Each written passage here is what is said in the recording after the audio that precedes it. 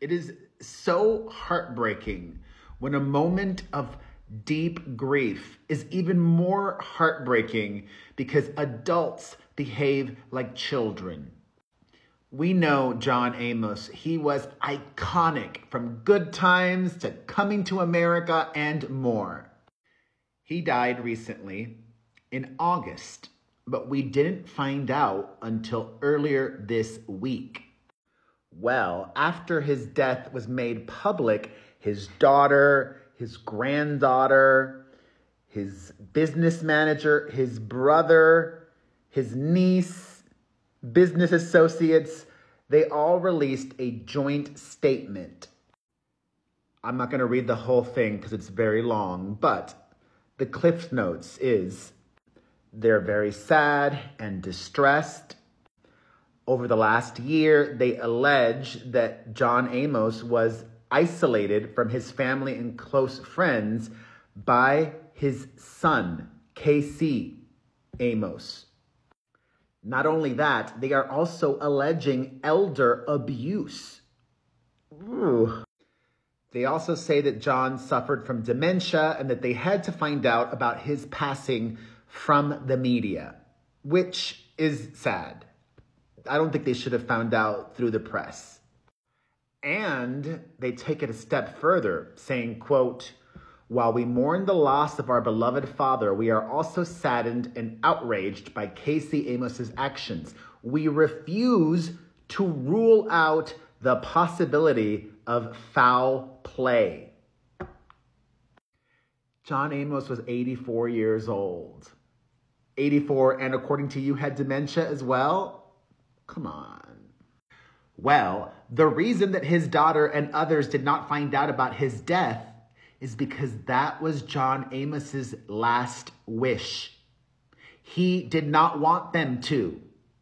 In response to this joint statement that was released, Belinda Foster, the longtime, decades-long publicist of John Amos, has released herself a statement. I have to read it to you. This one's pretty short. Quote, "I represented John Amos for over 30 years as his publicist of record. The media knows this, along with John's agencies of record.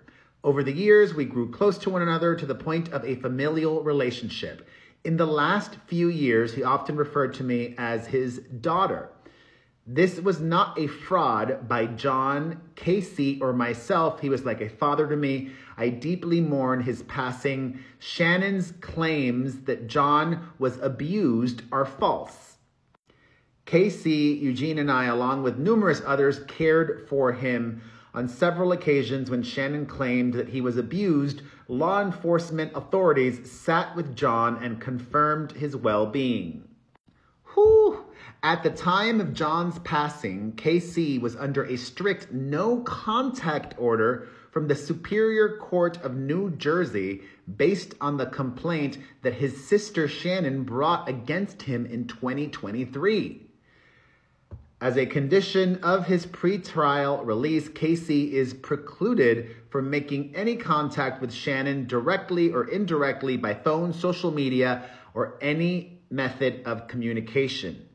At the time of his death, John was concerned that Shannon might turn his death and interment into a circus, as she had done with other aspects of his life. It was John who requested the delay in announcing his death to Shannon and the rest of the world. And in the 2023 business of it all, his sister was alleging elder abuse back then and blah, blah, blah. And like, And it got so messy too. The statement from the sister was alleging that the brother was trying to change their dad's will and collect life insurance, and even brought up his struggles with addiction and mental health issues and a previous arrest record. The publicist says, "Sorry that Shannon has chosen this path, but consistent with John's approach, I will respond to her with firmness but compassion. John loved Shannon, his daughter, but she was a difficult child to the point that John had to order that an unauthorized GoFundMe page that she put up in June 2023 be shut down. For those concerned with John's state of mind, I should note that John had interviews with People Magazine, Variety Magazine, Hollywood Reporter, and acted in Suits, LA, all recently in 2024.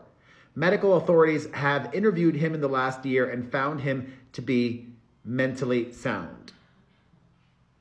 And closing things, she says, for the sake of preserving John's well-earned reputation as a superb actor and a community activist, we hope we can put to rest these nonsensical claims that Shannon is offering out of her own pain as a result of estrangement from her father. A death certificate for John Amos listed congenital heart failure as his cause of death. Rest in peace, and be in peace to all of his children and family members.